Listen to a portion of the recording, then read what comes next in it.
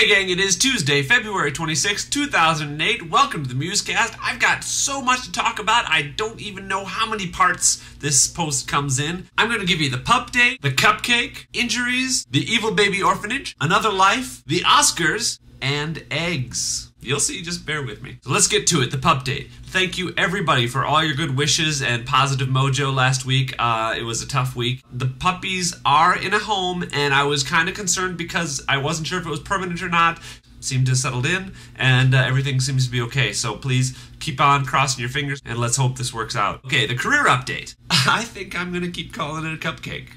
The only auditions I had last week were the two that I had on Tuesday, but that's okay because I had a crazy busy week. It is a big goal for me now that the industry is starting back up after the strike for me to get a theatrical agent because I need to go out and start auditioning for roles in movies and TV and stuff. In solidarity with Winfleet, my favorite Australian nerd fighting vlogger, sorry Fresned, I injured myself several times this week. Once here, this was not career related, I did that in the gym in the steam room because it was all steamy and the light was burnt out and I didn't see the light fixture and it hit me in the head. That kind of looked like this. Oh, excuse me, I'm just gonna walk right behind you. Ow! No, you know what, it was, like I said, it was burnt out. Ow! Interesting thing about that, though, I heard that honey was a better antibiotic than like Neosporin or anything like that. And 2 days in a row, I put honey on it, and it was almost gone. It really works, so I'm a honey convert. And you know I already like the sweet stuff. I also injured myself at improv rehearsal there, and a little bit of a scrape there, when I jumped off of Venezuela's Angel Falls. That looked like this.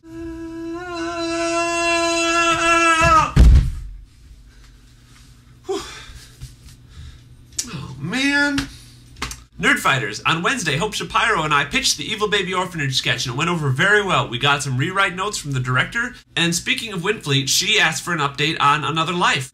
Actually, she asked what it was. Another Life is the short film that I filmed a year and a half ago. It took me about a year and a half to figure out an editing program so I can edit. It's almost done. Right now, all that's left to be done is some final tweaking. Keith Hampton, who you see on Thursdays, is doing the music for it. Eric, who you see on Wednesdays, is doing a trailer. So you should be able to see something soon. I just watched the Oscars today because I was working on Sunday, so I TiVoed. I thought it was great. Jon Stewart did one of the best hosting jobs that I've seen in a while. Everything was right on, everything was funny. Now, at the risk of being a little schmaltzy, it's kind of hard to watch the Oscars because watching it, my heart aches at how much I yearn to be part of that world, that industry, and man, I have ever since I was a kid. And though I know that I'm on the path and making progress and taking steps, still that indeterminate weight is just so hard sometimes.